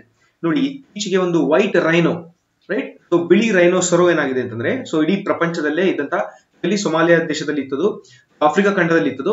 ಆ ಆಫ್ರಿಕಾ ಖಂಡದಲ್ಲಿ ಇದ್ದಂತಹ ಒಂದು ಏನು ವೈಟ್ ರೈನೋ ಇದೆ, ಇತ್ತೀಚೆಗೆ ಅದು ನಶಿಸಿ ಹೋಗ್ಬಿಟ್ಟಿದೆ. ಅಂದ್ರೆ ಒಂದು ಪ್ರಾಣಿಯ ಒಂದು ಪ್ರಭೇದದ ಕೊನೆಯ ಇಂಡಿವಿಜುವಲ್ ಏನಿರುತ್ತೆ, ರೈಟ್, ಕೊನೆಯ ಒಂದು ಪ್ರಾಣಿ ಇರುತ್ತೆ. ಫಾರ್ ಎಕ್ಸಾಂಪಲ್ ಇವಾಗ ಡೈನೋಸರೋಸ್ ಏನಾಗಿದೆ, ಆಲ್ರೆಡಿ ಎಲ್ಲ ನಶಿಸಿ ಹೋಗ್ಬಿಟ್ಟಿದೆ. ಯಾಕೆ, ಆ ಡೈನೋಸರೋ ಸಂತತಿಯ ಆ ತಳಿಯ ಕೊನೆಯ ಪ್ರಾಣಿ ಏನಿದೆ ಆ ಪ್ರಾಣಿ ಸತ್ತು ಹೋಗ್ಬಿಟ್ಟಿದೆ, right. A species is extinct when the last individual has died. A taxon is presumed extinct when exhaustive surveys is known or expected habitat or at appropriate times, diurnal, seasonal, annual, throughout its historic range have failed to record an individual. ಅಂದ್ರೆ ಅದು ನಮ್ಗೆ ಬರೀ ನಾವು ನಮ್ ಕಣ್ಣಿಗೆ ಕಾಣಲಿದ್ರೆ ಎಲ್ಲ ಸತ್ತೋಗ್ಬಿಟ್ಟಿದೆ ಅಂತ ಲೆಕ್ಕ ಅಲ್ಲ. ನಾವು ಅದನ್ನ ಏನ್ ಮಾಡ್ತೀವಿ, ಅಪ್ರೋಪ್ರಿಯೇಟ್ ಆಗಿ ಅವುಗಳು ದಿನ ಮತ್ತೆ ರಾತ್ರಿ ಬೇರೆ ಬೇರೆ ಋತುಗಳ ಅನುವಾಗಿ ವಾರ್ಷಿಕವಾಗಿ ನಾವೇನ್ ಮಾಡ್ತೀವಿ, ಅದನ್ನ ಸರ್ವೆ ಮಾಡ್ತಾನೆ ಇರ್ತೀವಿ. ಆ ಸರ್ವೆ ಮಾಡುವಾಗ ನಮ್ಗೆ ಯಾವುದೇ ರೀತಿಯಾದ ಸರ್ವೆಗಳಲ್ಲಿ ಆ ಪ್ರಾಣಿ ಕಂಡು ಬರಬಾರ್ದು. ಆ ಪ್ರಾಣಿ ಮತ್ತೆ ಸಸ್ಯ ಯಾವುದೇ ಸರ್ವೆಯಲ್ಲಿ ನಾವು ನೋಡಿದೀವಿ ಇಲ್ಲಿ ಅಲ್ವಾ, ಎಷ್ಟೊಂದು ಸಂಸ್ಥೆಗಳಿದಾವೆ ಇಲ್ಲಿ. IUCN ಜೊತೆ ಎಷ್ಟೊಂದು ಸಂಸ್ಥೆಗಳಿದಾವಲ್ಲ, ಈ ಎಲ್ಲಾ ಸಂಸ್ಥೆಗಳ ಮೇನ್ ಉದ್ದೇಶ ಏನಾಗಿರುತ್ತೆ ಅಂತಂದ್ರೆ ಸರ್ವೆ ಮಾಡೋದಾಗಿರುತ್ತೆ ಅಲ್ವಾ. ಎಲ್ಲಾ ಬೇಸಿಕ್, ಈಗ ವರ್ಲ್ಡ್ ಲೈಫ್ ಇಂಟರ್ನ್ಯಾಷನಲ್ ಇರ್ಬೋದು, ಕನ್ಸರ್ವೇಷನ್ ಇಂಟರ್ನ್ಯಾಷನಲ್ ಇರ್ಬೋದು, ಇದೆಲ್ಲ ಮೂಲ ಏನು, ಈ ಉದ್ದೇಶ ಏನಾಗಿರುತ್ತೆ ಅಂದ್ರೆ ವಾತಾವರಣನ ಕಾಪಾಡಬೇಕು. ಅದರಲ್ಲಿ ಎಷ್ಟೆಷ್ಟು ಪ್ರಾಣಿಗಳಿದಾವೆ, ಎಷ್ಟೆಷ್ಟು ಸಸ್ಯಗಳಿದಾವೆ ಅದನ್ನ ಹುಡುಕ್ತಾ ಇರ್ತಾರೆ. ಅವರ ಏನು ರೇಂಜ್, ಅವ್ರು ಏನ್ ನಮ್ಗೆ ಏನ್ ಸರ್ವೆ ಮಾಡ್ತಾ ಇರ್ತಾರೆ, ಆ ಸರ್ವೆಗೆ ಯಾವುದೇ ರೀತಿಯಾದಂತಹ ಪ್ರಾಣಿ ಸಸ್ಯಗಳು ದೊರಕದೆ ಹೋದ್ರೆ ಅಂತ ಪ್ರಾಣಿ ಮತ್ತೆ ಸಸ್ಯ ಪ್ರಭೇದಗಳನ್ನ ನಾವು ಎಕ್ಸ್ಟಿಂಕ್ಟ್ ಅಥವಾ ನಾಶ ಹೊಂದಿರತಕ್ಕಂತಹ ಸಸ್ಯ ಅಥವಾ ಪ್ರಾಣಿ ಪ್ರಭೇದಗಳು ಅಂತ ಹೇಳಿ ಲಿಸ್ಟ್ಗೆ ಸೇರಿಸ್ತೀವಿ, ರೈಟ್. ಅದಾದ್ಮೇಲೆ ನೆಕ್ಸ್ಟ್ ಎಕ್ಸ್ಟಿಂಕ್ಟ್ ಇನ್ ವೈಲ್ಡ್, ರೈಟ್. ಅರಣ್ಯ ಪ್ರದೇಶದಲ್ಲಿ ಅಥವಾ ತಮ್ಮ ತಮ್ಮ ನೈಸರ್ಗಿಕ ಸ್ಥಳದಲ್ಲಿ ನಾಶವನ್ನು ಹೊಂದಿರತಕ್ಕಂತಹ ಪ್ರಭೇದಗಳು ಇವು. A species is extent in wild when it is known only to survive in cultivation, in captivity or in naturalized population, right? So well outside the pasture range ಅಂತಂದ್ರೆ ನಮ್ಮ ನೈಸರ್ಗಿಕವಾಗಿ ತಾವು ದೊರೆಯುವಂತ ಸ್ಥಳಗಳಲ್ಲಿ ಅವು ಕಂಡು ಬರೋದಿಲ್ಲ. ಎಕ್ಸಾಂಪಲ್ ಇವಾಗ ಹುಲಿ ಸಿಂಹ ಇರ್ಬೋದು. ಹುಲಿ ಸಿಂಹ ನೈಸರ್ಗಿಕ ಸ್ಥಳ ಯಾವುದು? ಅರಣ್ಯ ಪ್ರದೇಶಗಳು. ಇವಾಗ ಗಿರ್ ಫಾರೆಸ್ಟ್ ಅಂತ ಎಕ್ಸಾಂಪಲ್ ತಗೋಣ. ಗಿರ್ ಫಾರೆಸ್ಟ್ ಅಲ್ಲಿ ಏಷ್ಯಾಟಿಕ್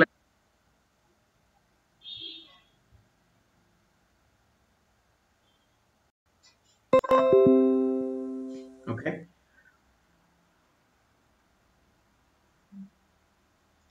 ಸೊ ಎಸ್, ಮತ್ತೆ ಕನೆಕ್ಟ್ ಆಯ್ತು ಅನ್ಕೊಳ್ತಾನೆ. ಕನೆಕ್ಟ್ ಆಗಿದ್ರೆ ನಂಗೆ ಒಂದು ಥಮ್ಸ್ ಅಪ್ ಮಾಡಿ. ಪವರ್ ಹೋಯ್ತು, ಸೊ ಹಾಗಾಗಿ ಇಂಟರ್ನೆಟ್ ಕನೆಕ್ಷನ್ ಹೋಗಿದೆ.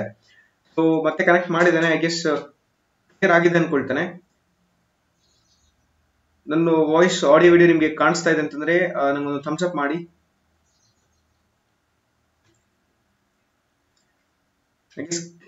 ನನ್ನ ವಾಯ್ಸ್ ಕೇಳ್ತಿದೆ ಅನ್ಕೊಳ್ತಾನೆ.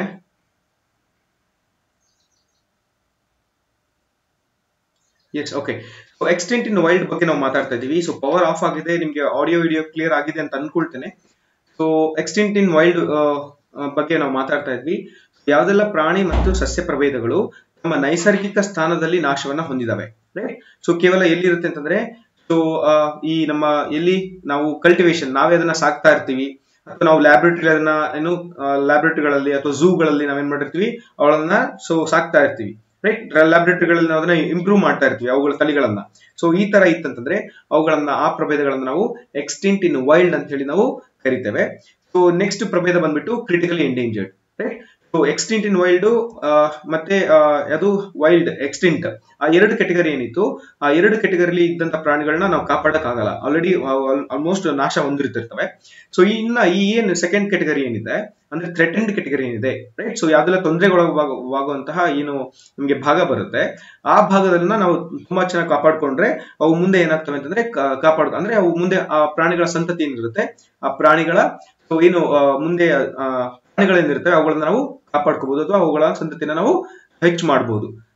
ಅದರಲ್ಲಿ ನಾವು ಒಂದನೇ ಕೆಟಗರಿ ನೋಡ್ತೀವಿ, critically endangered category, right. So ಅಳಿವಿನ ಅಂಚಿನಲ್ಲಿ, ಕ್ರೂರವಾಗಿ ಅಳಿವಿನ ಅಂಚಿನಲ್ಲಿ ಇರ್ತಕ್ಕಂತಹ ಪ್ರಾಣಿಗಳು ಕ್ರಿಟಿಕಲಿ ಎಂಡೇಂಜರ್ಡ್ ಕೆಟಗರಿ ಅಂತಂದ್ರೆ, A species is critically endangered when the best available evidence fulfil the following. ಅಂದ್ರೆ ಯಾವ ಏನೋ ರೂಲ್ಸ್ ಅಂತಂದ್ರೆ, ಕ್ರಿಟಿಕಲಿ ಎಂಡೇಂಜರ್ಡ್ ಅಂತ ಹೇಳ್ಬಿಟ್ಟು ಒಂದು ಪ್ರಾಣಿಯನ್ನು ನಾವು ಕನ್ಸಿಡರ್ ಮಾಡಬೇಕು ಅಂತಂದ್ರೆ, so reduction in the population more than 90% in the last 10 years, ಕಳೆದ 10 ವರ್ಷಗಳಲ್ಲಿ 90% ಪ್ರಾಣಿಗಳು ನಾಶ ಹೊಂದಿರಬೇಕು. ಅಥವಾ ನೋಡಿ, ಇದು ಅಥವಾ ಆರ್, ಇದು ಈ ಮೂರುಗಳನ್ನು ಹೊಂದಿರಲೇಬೇಕು ಅಂತ ಏನಿಲ್ಲ. ಈ ಮೂರರಲ್ಲಿ ಒಂದು ಯಾವ್ದಾದ್ರು ಒಂದು ಬಿಟ್ಟಿತ್ತಂದ್ರೆ, ಆ ಮೂರಲ್ಲಿ ಒಂದು ಅಂಶವನ್ನ ಪ್ರಾಣಿಗಳ ಪ್ರಭೇದಗಳು ಹೊಂದಿದ್ವು ಅಂತಂದ್ರೆ ಅವುಗಳನ್ನ ನಾವೇನ್ ಮಾಡ್ತೀವಿ, ಕ್ರಿಟಿಕಲಿ ಎಂಡೇಂಜರ್ಡ್ ಅಂತ ಅನ್ನೋಂತ ಕೆಟಗರಿಗೆ ಸೇರಿಸ್ಬಿಡ್ತೀವಿ, ರೈಟ್. ಸೆಕೆಂಡ್ ಏನು ಅಂತಂದ್ರೆ, less than 50 mature individual present in the population. ಕೇವಲ 50, ರೈಟ್. ನೋಡಿ, ಮೆಚೂರ್ ಪಾಪ್ಯುಲೇಷನ್ ಅಂತ ಹೇಳಿದ್ರೆ ನಾವು 50 ಪ್ರಭೇದ ಅಥವಾ 50 ಪ್ರಾಣಿಗಳು ಆ ಪ್ರಭೇದದಲ್ಲಿ ಉಳ್ಕೊಂಡಿದ್ರೆ, ರೈಟ್. ಸೊ 90% ಹಾಳಾಗ್ಬಿಟ್ಟಿರುತ್ತೆ, ಅದು ಓಕೆ, ಅದೊಂದು ಕೆಟಗರಿ, ಅದೊಂದು ರೀಸನ್. ಸೊ ಸೆಕೆಂಡ್ ಕ್ವಾಲಿಟಿ ಏನಂತಂದ್ರೆ 50 ಮೆಚೂರ್ ಇಂಡಿವಿಜುವಲ್ಸ್, ಅಂದ್ರೆ 50 ಮೆಚೂರ್ ಇಂಡಿವಿಜುವಲ್ ಅಂತ ಜಾಸ್ತಿ ಸಿಗಬಾರ್ದು. ಇಡೀ ಪ್ರಪಂಚದಲ್ಲೇ ಅದನ್ನ ಲೆಕ್ಕ ಹಾಕಿದ್ರು ಅದು 50ಕ್ಕಿಂತ ಕಡಿಮೆ ಸಿಗ್ಬೇಕು ನಮ್ಗೆ. 50 ಮೆಚೂರ್ ಇಂಡಿವಿಜುವಲ್ಸ್ ಗಿಂತ ಕಡಿಮೆ ಸಿಗ್ಬೇಕು. 50 ಪ್ರಾಣಿಗಳಿಗಿಂತ ಜಾಸ್ತಿ ಪ್ರಾಣಿ ಅಥವಾ ಸಸ್ಯಗಳು ನಮಗೆ ದೊರೆತಿರಬಾರ್ದು. ಅಂತ ಪ್ರಭೇದವನ್ನ ನಾವು ಕ್ರಿಟಿಕಲಿ ಎಂಡೇಂಜರ್ಡ್ ಗೆ ಸೇರಿಸ್ತೀವಿ. ಅಥವಾ, ರೈಟ್. ನೋಡಿ, ಇದು ಅಥವಾ, ಇದು ಮೂರು ಹೊಂದಿರ್ಬೇಕಂತ ಏನಿಲ್ಲ, ಮೂರರಲ್ಲಿ ಯಾವ್ದಾದ್ರು ಒಂದು ಪ್ರಾಪರ್ಟಿ ಏನಾದ್ರು ಹೊಂದಿದ್ರು ಅದನ್ನ ನಾವು ಕ್ರಿಟಿಕಲಿ ಎಂಡೇಂಜರ್ಡ್ ಗೆ ಸೇರಿಸ್ತೀವಿ. ಥರ್ಡ್ ಒನ್ ಯಾವುದು ಅಂತಂದ್ರೆ, probability of extinction in the wild 50% after 10 years. ಮುಂದಿನ 10 ವರ್ಷದಲ್ಲಿ, ರೈಟ್, ಮುಂದಿನ 10 ವರ್ಷದಲ್ಲಿ 50ರಷ್ಟು ಪಾಪ್ಯುಲೇಷನ್ ನಾಶ ಹೊಂದುವ ಸಂಭವವಿತ್ತಂದ್ರೆ, ರೈಟ್. ಸಂಭವ ಅಂದ್ರೆ ಯಾವ ತರ, ಈಗ ನೋಡಿ ಅದಕ್ಕೆ ಏನು ಊಟ ಬೇಕು ಅದು ಸಿಗ್ತಿರಲ್ಲ, ಅದಕ್ಕೆ ಏನು ಟೆಂಪರೇಚರ್ ಬೇಕು ಅದು ನಮ್ಗೆ ಅದಕ್ಕಿಂತ ಜಾಸ್ತಿ ಆಗಿರುತ್ತೆ, ಅದಕ್ಕಿಂತ ಕಮ್ಮಿ ಆಗಿರುತ್ತೆ, ಅಥವಾ ಅದಕ್ಕೆ ಬೇಟೆ ಆಡ್ಲಿಕ್ಕೆ ಏನು ಪ್ರಾಣಿಗಳಿರುತ್ತೆ ಅದು ಸಿಗ್ತಿರಲ್ಲ, ಕಾಡಿನ ನಾಶ ಆಗ್ತಿರ್ಬೋದು, ಅದರ ಅರಣ್ಯ ಪ್ರದೇಶ ನಾಶ ಆಗ್ತಾ ಇರ್ಬೋದು. ಸೊ ಈ ರೀತಿಯಾದಂತಹ ತೊಂದರೆಗಳೆಲ್ಲ ಇತ್ತಂದ್ರೆ ಅಂದ್ರೆ ಮುಂದಿನ 10 ವರ್ಷಗಳಲ್ಲಿ 50% ಏನಾದ್ರೂ ಪ್ರಾಣಿ ನಾಶ ಹೊಂದುವಂತ ಸ್ಥಿತಿಯಲ್ಲಿ ಇತ್ತಂದ್ರೆ, ಪ್ರಾಣಿ ಅಥವಾ ಸಸ್ಯಗಳು ನಾಶ ಹೊಂದುವಂತ ಸ್ಥಿತಿಯಲ್ಲಿ ಇದ್ರೆ ಅವುಗಳನ್ನ ನಾವೇಂತ ಕರಿತೀವಿ, ಕ್ರಿಟಿಕಲಿ ಎಂಡೇಂಜರ್ಡ್ ಅಂತ ಕರಿತೀವಿ. ರೈಟ್. ಕ್ರಿಟಿಕಲಿ ಎಂಡೇಂಜರ್ಡ್ ಅಂತ ಕನ್ಸಿಡರ್ ಮಾಡ್ಲಿಕ್ಕೆ ನಮಗೆ 3 ಪ್ರಿರಿಕ್ವಿಸೈಟ್ಸ್ ಇದೆ. ಯಾವುದು ಅಂತಂದ್ರೆ ಒಂದು reduction in the population more than 90%. Right. So ಏನಾಗುತ್ತೆ, ಕಳೆದ 10 ವರ್ಷಗಳಲ್ಲಿ, ರೈಟ್, ಸೊ ಲಾಸ್ಟ್ 10 years ಅಲ್ಲಿ 90% ಆಫ್ ಪಾಪ್ಯುಲೇಷನ್ ನಮಗೆ ನಾಶ ಆಗಿದೆ, ಅಥವಾ 50 ಮೆಚೂರ್ ಇಂಡಿವಿಜುವಲ್ಸ್ ಗಿಂತವೂ ಕಡಿಮೆ ನಂಬರ್ ಅಲ್ಲಿ ಇದಾವೆ, 50 ಮೆಚೂರ್ ಇಂಡಿವಿಜುವಲ್ ಅಂತ ಕಡಿಮೆ ಆಗ್ಬಿಟ್ಟಿದೆ ನಂಬರ್ಸ್, ಅಥವಾ ಮುಂದಿನ 10 ಏನಾಗುತ್ತೆ 50% ಏನಾಗ್ಬೋದು, ನಾಶ ಹೊಂದಬಹುದು ಅಂತ ಹೇಳ್ಬಿಟ್ಟು ನಮಗೆ ಡೌಟ್ ಇರುತ್ತೆ. ಪ್ರೊಬಾಬಿಲಿಟಿ ಆಫ್ ಎಕ್ಸ್ಟೆನ್ಷನ್ ಇರುತ್ತೆ. ಈ ಪ್ರೊಬಾಬಿಲಿಟಿ ಏನಿರುತ್ತೆ ಅಂತಂದ್ರೆ ಎಕ್ಸ್ಟೆನ್ಷನ್ ಎಷ್ಟಾಗಬಹುದು, 50% ಗಿಂತ ಜಾಸ್ತಿ ಆಗ್ತಾ ಇದೆ ಅಂತಂದ್ರೆ ಅವುಗಳನ್ನ ನಾವು ಕ್ರಿಟಿಕಲಿ ಎಂಡೇಂಜರ್ಡ್ ಕ್ಯಾಟಗರಿಗೆ ನಾವು ಸೇರಿಸ್ತೇವೆ. ಇದಕ್ಕೆ ಎಕ್ಸಾಂಪಲ್ ನಾನು ಲಾಸ್ಟ್ ಗೆ ಕೊಟ್ಟಿದ್ದೇನೆ ನಿಮಗೆ. ಸೊ ಆ ಎಕ್ಸಾಂಪಲ್ ಗಳನ್ನು ನೀವು ನೋಡ್ಕೋಬಹುದು. ಇದರಲ್ಲಿ ಸುಮಾರು ಸರಿ ಎಕ್ಸಾಮ್ ಅಲ್ಲಿ ಕೇಳಿದ್ದಾರೆ ಇದನ್ನ. ಮೇನ್ಸ್ ಎಕ್ಸಾಮ್ ಅಲ್ಲಿ ನಮಗೆ ತುಂಬಾ ಇಂಪಾರ್ಟೆಂಟ್ ಆಗಿರುತ್ತೆ ಇದು. ಕ್ರಿಟಿಕಲಿ ಎಂಡೇಂಜರ್ಡ್ ಸ್ಪೀಸೀಸ್ ಗಳ ಬಗ್ಗೆ ನಮಗೆ ಟಿಪ್ಪಣಿ ಬರೀರಿ, right A short note on critically endangered species ಅಂತ ಹೇಳಿ ನಮಗೆ ಹಲವಾರು ಎಕ್ಸಾಮ್ ಕೇಳಿರ್ತಾರೆ. ಮೇನ್ಸ್ ಎಕ್ಸಾಮ್ ಅಲ್ಲಿ ನಾವು ಈ 3 ಡೆಫಿನೇಷನ್ ಅನ್ನು ನೀವು ಬರೀಲೇಬೇಕಾಗುತ್ತೆ. ರೈಟ್. ಈ 3 ನೀವು ನೋಡಿ, ನೆಕ್ಸ್ಟ್ ಯಾವ್ದಾದ್ರು ಪ್ರಾಣಿ ಅಥವಾ ಸಸ್ಯಗಳನ್ನ ನ್ಯೂಸ್ ಅಲ್ಲಿ ಡಿಸೀಸ್ ಕ್ರಿಟಿಕಲಿ ಎಂಡೇಂಜರ್ಡ್ ಅಂತ ಹೇಳ್ಬಿಟ್ಟು ಯಾರಾದ್ರೂ ಕನ್ಕ್ಲೂಡ್ ಮಾಡ್ತಾ ಇದ್ರೆ, ರಿಮೆಂಬರ್ ದೀಸ್ 3 ಪಾಯಿಂಟ್ಸ್. ಏನಂತಂದ್ರೆ ಈ 3 ಪಾಯಿಂಟ್ ಗಳಲ್ಲಿ ಯಾವ್ದಾದ್ರು ಒಂದು ಪಾಯಿಂಟ್ ಅನ್ನೋದು ಫುಲ್ಫಿಲ್ ಮಾಡ್ತಾ ಇರುತ್ತೆ. 3 ಪಾಯಿಂಟ್ ಅನ್ನ ಫುಲ್ಫಿಲ್ ಮಾಡುವಂತ ಅವಶ್ಯಕತೆ ಇಲ್ಲ, ಯಾವ್ದಾದ್ರು ಒಂದು ಪಾಯಿಂಟ್ ಅನ್ನೋದು ಫುಲ್ಫಿಲ್ ಮಾಡ್ತಾ ಇರುತ್ತೆ.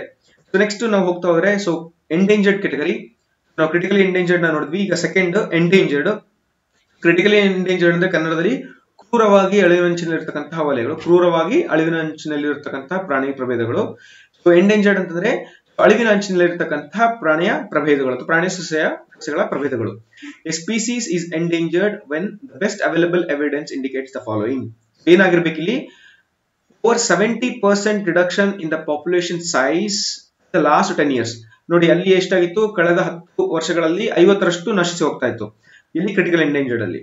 ಸೊ ಇಲ್ಲಿ ಏನಾಗಿದೆ ಅಂತಂದ್ರೆ ಇಲ್ಲಿ 70%, over 70% reduction in the population size in the last 10 years. Right. So ಇಲ್ಲಿ ಏನಾಗಿತ್ತು, ನಮಗೆ 90% ಇತ್ತು, ಸಾರಿ ಇಲ್ಲಿ ನಮಗೆ 90% ಲಾಸ್ ಆಗ್ತಾ ಇತ್ತು 10 years ಅಲ್ಲಿ. ಸೊ ಅದೇ ನಮಗೆ 70 to 90% ಲಾಸ್ ಆಯ್ತು ಅಂದ್ರೆ 70ರಿಂದ 90% ವರೆಗೂ ನಮಗೆ ಲಾಸ್ ಆಗ್ತಾ ಇತ್ತು. ಯಾವಾಗ, ಕಳೆದ 10 ವರ್ಷಗಳಲ್ಲಿ ಪ್ರಾಣಿ ಮತ್ತು ಸಸ್ಯ ಪ್ರಭೇದಗಳ ಸಂಖ್ಯೆ, ಕಳೆದ 10 ವರ್ಷಗಳಲ್ಲಿ ಪ್ರಾಣಿ ಮತ್ತು ಸಸ್ಯ ಪ್ರಭೇದಗಳ ಸಂಖ್ಯೆ 70% ರಿಡಕ್ಷನ್ ಆಗ್ತಾ ಇದೆ ಪಾಪ್ಯುಲೇಷನ್ ನಲ್ಲಿ ಅಂತಂದ್ರೆ ಅದನ್ನ ನಾವು ಎಂಡೇಂಜರ್ಡ್ ಅಂತ ಹೇಳಿ ಎಂಡೇಂಜರ್ಡ್ ಸ್ಪೀಸೀಸ್ ಅಂತ ಹೇಳಿ ಕನ್ಸಿಡರ್ ಮಾಡ್ತೀವಿ. ಅದೇ ರೀತಿ ಲೆಸ್ ದನ್ 250, ರೈಟ್. ಅದೇ ರೀತಿ ನಮಗೆ less than 250 mature individuals, right. ಅಲ್ಲಿ ನಾವು 50 ಮೆಚೂರ್ಡ್ ಇಂಡಿವಿಜುವಲ್ಸ್ ಅಂತ ಹೇಳಿದ್ವಿ ಕ್ರಿಟಿಕಲ್ ಎಂಡೇಂಜರ್ಡ್ ಅಲ್ಲಿ. ಇಲ್ಲಿ 50ರಿಂದ 250 ನಮಗೆ ಪ್ರಭೇದಗಳು ಅಥವಾ ಪ್ರಾಣಿಗಳು ಆ ಪ್ರಭೇದದಲ್ಲಿ ದೊರೆತರೆ ಅವುಗಳನ್ನ ನಾವೇನಂತ ಹೇಳ್ತೀವಿ ಅಂತಂದ್ರೆ endangered ಕ್ಯಾಟಗರಿಗೆ ಸೇರಿಸ್ತೀವಿ. Right, less than 250 mature individuals are left in the population. Right, so either of the 3 ಯಾವ್ದಾದ್ರು ಒಂದು category, ಯಾವ್ದಾದ್ರು ಒಂದು prerequisites ಅನ್ನ ಅದು ಫಾಲೋ ಆಗ್ತಾ ಇತ್ತು ಅಂದ್ರೆ ಅದನ್ನ ಎಂಡೇಂಜರ್ಡ್ ಅಂತ ಹೇಳ್ತೀವಿ. ಈ 3ರಲ್ಲಿ ಯಾವ್ದಾದ್ರು ಒಂದು ಭಾಗವನ್ನ ಅದು ಒಪ್ಕೊಳ್ತಾ ಇತ್ತಂದ್ರೆ ಅದನ್ನ ನಾವು ಅಳಿವಿನಂಚಿನಲ್ಲಿರ್ತಕ್ಕಂಥ ಪ್ರಾಣಿಗಳು ಅಂತ ಹೇಳ್ತೀವಿ. ನೆಕ್ಸ್ಟ್ ಒಂದು ಲಾಸ್ಟ್ ಪಾಯಿಂಟ್ ಏನಂದ್ರೆ probability of extension in wild is 20%. Right. So within the last 20 years. Right. So next 20 years, last ಅಲ್ಲ ಇದು. ಸೊ ನೆಕ್ಸ್ಟ್ 20 years, ಸೊ ಮುಂದಿನ 20 ವರ್ಷಗಳಲ್ಲಿ ಎಷ್ಟು 20% ನಾಶ ಹೊಂದುವ ಸಂಭವ ಇತ್ತು ಅಂತಂದ್ರೆ, ಸೊ ಇದು ಸ್ಲೈಡ್ ಅಲ್ಲಿ ಮಿಸ್ ಆಗಿದೆ, ಇದು ವಿದಿನ್ ಅಲ್ಲ. ಸೊ ಏನು ನೆಕ್ಸ್ಟ್ 20 years, ಮುಂದಿನ 20 ವರ್ಷಗಳಲ್ಲಿ 20% ನಮ್ಗೆ ಏನಾಗಬೇಕು, ಪಾಪ್ಯುಲೇಷನ್ ಕಮ್ಮಿ ಆಗ್ತಾ ಇರಬೇಕು. ಅವಾಗ ನಮ್ಗೆ ಏನಾಗುತ್ತೆ, ಅದನ್ನ ಅಂತ ಪ್ರಾಣಿಗಳನ್ನ ನಾವು ಎಂಡೇಂಜರ್ಡ್ ಕ್ಯಾಟಗರಿ ಸೇರಿಸ್ತೀವಿ. ಇನ್ನು ವಲ್ನರಬಲ್ ಅಂತ ತಗೊಂಡ್ರೆ, ಸೊ ಅಳಿವಿನಂಚಿಗೆ ಹೋಗಬಹುದಾದಂತಹ ಇದು ಯಾವುದು, ಪ್ರಾಣಿ ಮತ್ತು ಸಸ್ಯ ಪ್ರಭೇದಗಳು. ಸೊ ಇಲ್ಲಿ ಏನಾಗುತ್ತೆ ಅಂತಂದ್ರೆ ಈ ನೋಡಿ ತೊಂದರೆಗೊಳಗಾದಂತಹ ಪ್ರಭೇದಗಳನ್ನ ನಾವು 3 ರೀತಿ ಮಾಡಿದೀವಿ. ಒಂದು ಎಂಡೇಂಜರ್ಡ್, ಇನ್ನೊಂದು ಕ್ರಿಟಿಕಲ್ ಎಂಡೇಂಜರ್ಡ್, ಇನ್ನೊಂದು ವಲ್ನರಬಲ್. ವಲ್ನರಬಲ್ ಅಂತಂದ್ರೆ population is reduced to 50% over last 10 years. 90%, 70%, ಇದು 50%. ಅಂದ್ರೆ ಕಳೆದ 10 ವರ್ಷಗಳಲ್ಲಿ ಪ್ರಾಣಿ ಮತ್ತು ಸಸ್ಯಗಳ ಸಂಖ್ಯೆ ಎಷ್ಟಾಗಿರ್ಬೇಕು, 50%ಗಿಂತ ಕಡಿಮೆ ಆಗಿರ್ಬೇಕು. ಅಥವಾ population of less than 10,000 mature individuals, 10,000 mature individuals ಗಿಂತ ಪಾಪ್ಯುಲೇಷನ್ ಆಗಿರ್ಬೇಕು, ಕಮ್ಮಿ ಆಗಿರ್ಬೇಕು. ಫಾರ್ ಎಕ್ಸಾಂಪಲ್ ಇವಾಗ ಆನೆಗಳನ್ನ ತಗೊಳ್ಳೋಣ, 10,000ಕ್ಕಿಂತ ಅವು ಕಮ್ಮಿ ಆಗಿದೆಯಲ್ಲ, ಸೊ ಅವುಗಳನ್ನ ನೋಡ್ಬೇಕು. ಮತ್ತೆ ವಾಪಸ್ ಇವು ಎರಡು ನೋಡ್ಬೇಕು, ಪ್ರೊಬ್ಯಾಬಿಲಿಟಿ ಆಫ್ ಎಕ್ಸ್ಟೆನ್ಷನ್ ಎಷ್ಟಿದೆ, ಪಾಪ್ಯುಲೇಷನ್ ರೆಡ್ಯೂಸ್ಡ್ ಎಷ್ಟಾಗಿದೆ ಲಾಸ್ಟ್ ಕಳೆದ 10 ವರ್ಷಗಳಲ್ಲಿ, ಅದ್ರ ಮೇಲೆ ನಾವು ಕ್ರಿಟಿಕಲಿ ಎಂಡೇಂಜರ್ಡ್ ಮತ್ತೆ ವಲ್ನರಬಲ್ ಅಂತ ಹೇಳ್ಬಿಟ್ಟು ನಾವು ಕ್ಯಾಟಗರೀಸ್ ಅನ್ನ ಮಾಡ್ತೀವಿ. So last one, probability of extension in the wild is 10% over the next 100 years. ಮುಂದಿನ ಒಂದು ಶತಮಾನದಲ್ಲಿ ಅಥವಾ ಮುಂದಿನ ಒಂದು 100 ವರ್ಷಗಳಲ್ಲಿ 10% ಪಾಪ್ಯುಲೇಷನ್ ಏನಾದ್ರೂ ಹಾಳಾಗುತ್ತೆ ಅನ್ನೋಂತ ನಮ್ಗೆ ಮಾಹಿತಿ ಇತ್ತಂದ್ರೆ, ಪ್ರೊಬ್ಯಾಬಿಲಿಟಿ ಇತ್ತಂದ್ರೆ, ಅವುಗಳನ್ನ ನಾವೇನ್ ಹೇಳ್ತೀವಿ, ವಲ್ನರಬಲ್ ಕ್ಯಾಟಗರಿಗೆ ಸೇರಿಸ್ತೀವಿ. ರೈಟ್. ಸೊ ಇಲ್ಲಿ ನೋಡಿ 3 ಕ್ಯಾಟಗರಿ ನಿಮಗೆ ತುಂಬಾ ಇಂಪಾರ್ಟೆಂಟ್. ಕ್ರಿಟಿಕಲಿ ಎಂಡೇಂಜರ್ಡ್ ಅಂತಂದ್ರೆ 90% ಲಾಸ್ ಇನ್ ಲಾಸ್ಟ್ 10 years, ಕಳೆದ 10 ವರ್ಷಗಳಲ್ಲಿ 90% ಲಾಸ್ ಆಗಿರ್ಬೇಕು, ಅಥವಾ 50 ಮೆಚೂರ್ ಇಂಡಿವಿಜುವಲ್ಸ್ ಗಿಂತ ಕಮ್ಮಿ ಇರಬೇಕು, ಅಥವಾ ಮುಂದಿನ 10 ವರ್ಷಗಳಲ್ಲಿ ಏನಾಗಬೇಕು 50ರಷ್ಟು ಪಾಪ್ಯುಲೇಷನ್ ಹಾಳಾಗ್ತಾ ಇರಬೇಕು. ಇನ್ನು ಎಂಡೇಂಜರ್ಡ್ ಅಂತ ತಗೊಂಡ್ರೆ ಕಳೆದ 10 ವರ್ಷಗಳಲ್ಲಿ 70% ನಮಗೆ ಲಾಸ್ ಆಗಿರ್ಬೇಕು, ಅಥವಾ 250 ಮೆಚೂರ್ ಇಂಡಿವಿಜುವಲ್ಸ್ ಗಿಂತ ನಮಗೆ ಕಡಿಮೆ ಆಗಿರ್ಬೇಕು ಪಾಪ್ಯುಲೇಷನ್, ಅಥವಾ ಮುಂದಿನ 20 ವರ್ಷಗಳಲ್ಲಿ 20% ನಮಗೆ ಲಾಸ್ ಆಗ್ತಾ ಇರಬೇಕು. ಅದಕ್ಕೆ ನಾವು ಇನ್ನು ವಲ್ನರಬಲ್ ಅಂತ ತಗೊಂಡಾಗ ಕಳೆದ 10 ವರ್ಷಗಳಲ್ಲಿ 50% ಪಾಪ್ಯುಲೇಷನ್ ನಮಗೆ ನಾಶ ಹೊಂದಿರಬೇಕು, ಅಥವಾ 10,000ಕ್ಕಿಂತ ಕಡಿಮೆ ನಮಗೆ ಮೆಚೂರ್ ಇಂಡಿವಿಜುವಲ್ಸ್ ಇರಬೇಕು, ಆರ್ ಮುಂದಿನ 100 ವರ್ಷಗಳಲ್ಲಿ ನಮಗೆ 10% ಲಾಸ್ ಆಗ್ತಾ ಇರಬೇಕು. ರೈಟ್. ಈ ರೀತಿಯಾಗಿ ನಾವು ಎಂಡೇಂಜರ್ಡ್, ವಲ್ನರಬಲ್ ಮತ್ತೆ ಕ್ರಿಟಿಕಲ್ ಎಂಡೇಂಜರ್ಡ್ ಅಂತ ಹೇಳ್ಬಿಟ್ಟು ನಾವು ಪ್ರಾಣಿಗಳನ್ನ, ಸಸ್ಯಗಳನ್ನ ಭೇದ ಮಾಡ್ತಾ ಇರ್ತೀವಿ. ಈ ಲಿಸ್ಟ್ ಅನ್ನ ನಾವು ಏನಂತ ಹೇಳ್ತೀವಿ ಅಂದ್ರೆ ರೆಡ್ ಡಾಟಾ ಲಿಸ್ಟ್ ಅಂತ ಹೇಳ್ತೀವಿ. ಇದನ್ನ ಕೊಡುವಂತವರು IUCN, international union for conservation of nature ಅವರು ಕೊಡ್ತಾ ಇರ್ತಾರೆ. ನೀವು ಎಕ್ಸಾಂಪಲ್ ನೋಡಬಹುದು. ಸೊ ಕ್ರಿಟಿಕಲಿ ಎಂಡೇಂಜರ್ಡ್ ಗೆ ಮತ್ತೆ ಇಲ್ಲಿ ಎಂಡೇಂಜರ್ಡ್ ಗೆ ನಾನು ಬೇರೆ ಬೇರೆ ಪ್ರಾಣಿಗಳನ್ನ ನಾನು ಇಲ್ಲಿ ತೋರಿಸಿದೆ ನಿಮ್ಗೆ. ಈ ಲಿಸ್ಟ್ ನಿಮ್ಮ ಮುಖಾಂತರ ನೀವು ಹೋಗ್ಬಹುದು. ಸೊ ಕ್ರಿಟಿಕಲ್ ಎಂಡೇಂಜರ್ಡ್, ಸೊ ಈ ಯಾವ ಪ್ರಾಣಿಗಳು ಯಾವ ರಾಷ್ಟ್ರೀಯ ಉದ್ಯಾನದಲ್ಲಿ ಕಂಡು ಬರ್ತವೆ, ಅಥವಾ ಇವು ನ್ಯೂಸ್ ಅಲ್ಲಿ ಇರುವಾಗ ಇವುಗಳನ್ನ ನೀವು ಮಾರ್ಕ್ ಮಾಡ್ಕೊಂಡು ಯಾವ ಸ್ಥಳದಲ್ಲಿ ಎಂಡಮಿಕ್, ಯಾವ ಸ್ಥಳದಲ್ಲಿ ಆಗಿರ್ತವೆ, ಒಂದು ಪರ್ಟಿಕ್ಯುಲರ್ ಸ್ಥಳಕ್ಕೆ ಸೇರಿರ್ತವೆ, ಆ ಲಿಸ್ಟ್ ಅನ್ನ ನೀವು ನೋಡ್ಕೊಳ್ಬಹುದು. ಇದೇ ರೀತಿ ಹೆಚ್ಚಿನ ಮಾಹಿತಿಗಾಗಿ ನಾನು ಏನು ಸ್ಯಾಂಪಲ್ ತೋರಿಸ್ತಾ ಇದ್ದೀನಿ ನಿಮ್ಗೆ, ಇದೇ ರೀತಿ ಹೆಚ್ಚಿನ ವಿಡಿಯೋಗಳನ್ನ ನಾವು ಅನ್ಅಕಾಡೆಮಿ ಪ್ಲಸ್ ಪ್ಲಾಟ್ಫಾರ್ಮ್ ಅಲ್ಲಿ ನಾವು ಪ್ರಸ್ತುತಪಡಿಸ್ತಾ ಇರ್ತೀವಿ. ಸೊ ಇವಾಗ ನಾನು ಒಂದು ಈ ಕ್ರಿಟಿಕಲಿ ಎಂಡೇಂಜರ್ಡ್ ಅಥವಾ IUCN ಕನ್ಸರ್ವೇಷನ್ ಏನ್ ತೋರಿಸ್ತಾ ಇದ್ದೀನಿ ರೆಡ್ ಡಾಟಾ ಬುಕ್, ಇದೇ ರೀತಿ ಹೆಚ್ಚಿನ ಮಾಹಿತಿಗಳನ್ನ ಅಥವಾ ಹೆಚ್ಚಿನ ವಿಡಿಯೋಗಳನ್ನ ನಾವು ನೀವು ಈ ಪೇಜ್ ಅಲ್ಲಿ ಅಂದ್ರೆ KPSC ಪ್ಲಸ್ ಪ್ಲಾಟ್ಫಾರ್ಮ್ ಅಲ್ಲಿ ಪಡ್ಕೋಬಹುದು. ಇದೇ ರೀತಿಯಾಗಿ ನೀವು ಈ ಪ್ಲಾಟ್ಫಾರ್ಮ್ ಗೆ ಸೇರ್ಬೇಕು ಅಂತಂದ್ರೆ ಏನ್ ಮಾಡ್ಬೇಕು ಅಂತ ಆಲ್ರೆಡಿ ಹೇಳಿದ್ದೇನೆ. ಸೊ ಇಲ್ಲಿ NANDEEI ಅನ್ನೋಂತ ರೆಫರಲ್ ಕೋಡ್ ಇದೆ. ಈ ರೆಫರಲ್ ಕೋಡ್ ಅನ್ನ ನೀವು ಈ ಕಾಲಮ್ ಅಲ್ಲಿ ಬಳಕೆ ಮಾಡದೇ ಆದಲ್ಲಿ, ರೈಟ್, ಸೊ ಈ ಕಾಲಮ್ ಅಲ್ಲಿ ನೀವು ಬಳಕೆ ಮಾಡದೇ ಆದಲ್ಲಿ ಇಲ್ಲಿ ನೋಡಿ ರೆಫರಲ್ ಕೋಡ್ ಒಂದು ಕಾಲಮ್ ಇದೆ. ಸೊ ಅಪ್ಲೈ ಮಾಡಿದಾಗ ನಿಮಗೆ ಕೇವಲ 249 rupees 1 month ಗೆ, ಓನ್ಲಿ 249 rupees ಇವಾಗ ನಡೀತಾ ಇದೆ. ನೀವು 1 month ಅನ್ನ ನೀವು ಸಬ್ಸ್ಕ್ರೈಬ್ ಮಾಡ್ಕೊಳ್ಳಿ. ಸೊ ದಟ್ ನಿಮಗೆ ನೆಕ್ಸ್ಟ್ ಡಿಸ್ಕಷನ್ ಮಾಡಬಹುದು. ಮತ್ತೆ ಮುಂದೆ ನಿಮ್ಗೆ ಏನಾದ್ರು ಬೇಕಾಯ್ತು ಅಂತಂದ್ರೆ ನೆಕ್ಸ್ಟ್ ಆಫರ್ಸ್ ಕೊಡ್ತಾ ಇರ್ತಾರೆ, ಆಫರ್ ನೀವು ಗ್ರಾಬ್ ಮಾಡಬಹುದು. ಜೊತೆಗೆ ಇವಾಗಿನ ಆಫರ್ ಏನಿದೆ 82% ಆಫರ್ ಏನಿದೆ, ಈ ಆಫರ್ ಅನ್ನ ನೀವು ತಗೊಳ್ಳಿ. 1 month ಗೆ ನೀವು ಸಬ್ಸ್ಕ್ರೈಬ್ ಆಗಬಹುದು. ಸಬ್ಸ್ಕ್ರೈಬ್ ಆಗುವಾಗ NANDEEI ಅನ್ನುವಂತಹ ಒಂದು ಕೋಡ್ ಅನ್ನ ಬಳಕೆ ಮಾಡೋದನ್ನ ಮರಿಬೇಡಿ. ಜೊತೆಗೆ ನೀವು ವಿಡಿಯೋಗಳನ್ನ ನೋಡಿದಾಗ ಡೆಫಿನೆಟ್ ಆಗಿ ನಿಮ್ಗೆ ಇಷ್ಟ ಆಗುತ್ತೆ. ಆ ವಿಡಿಯೋಗಳೆಲ್ಲ KPSC ಸಿಲೆಬಸ್ಗೆ ಸಂಬಂಧಪಟ್ಟ ಹಾಗೆ, KPSC ಸಿಲೆಬಸ್ ಅಲ್ಲಿ ಯಾವ ರೀತಿ ಎಲ್ಲ ಪಾಯಿಂಟ್ಸ್ ಇದೆ, ಸಬ್ಜೆಕ್ಟ್ಸ್ ಆಗಲೇ ಬರುತ್ತೆ. ಆ ಸಬ್ಜೆಕ್ಟ್ಸ್ ಗಳ ಮೇಲೆ ಹಲವಾರು ಎಜುಕೇಟರ್ಸ್ ಈ ಪಾಠಗಳನ್ನ ಮಾಡಿರ್ತಾರೆ. ಆ ಪಾಠಗಳನ್ನ, ಆ ವಿಡಿಯೋಗಳನ್ನ ನೀವು ಕೇಳಿಸ್ಕೋಬಹುದು. ಕಾಮನ್ ಆಗಿ ಒಂದು ಡೌಟ್ ಕೇಳ್ತಾರೆ ಎಲ್ಲರೂ, ಏನಂತಂದ್ರೆ ಈಗ ನನ್ನ ರೆಫರಲ್ ಕೋಡ್ ಅನ್ನ ಯೂಸ್ ಮಾಡಿದ್ರೆ ಕೇವಲ ನನ್ನ ವಿಡಿಯೋಗಳನ್ನ ನೀವು ಮಾತ್ರ ನೋಡಬಹುದು ಅಂತ ಡೌಟ್ ಕೇಳ್ತಾ ಇರ್ತಾರೆ ಸ್ಟೂಡೆಂಟ್ಸ್. ನನ್ನ